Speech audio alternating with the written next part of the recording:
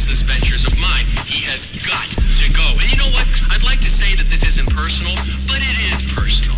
But the fans, man, the fans have told me to kill Trevor, and I obviously can't kill them both. The feds, Steve Haynes, Dave Norton. I own shopping malls. I would not employ those two clowns in.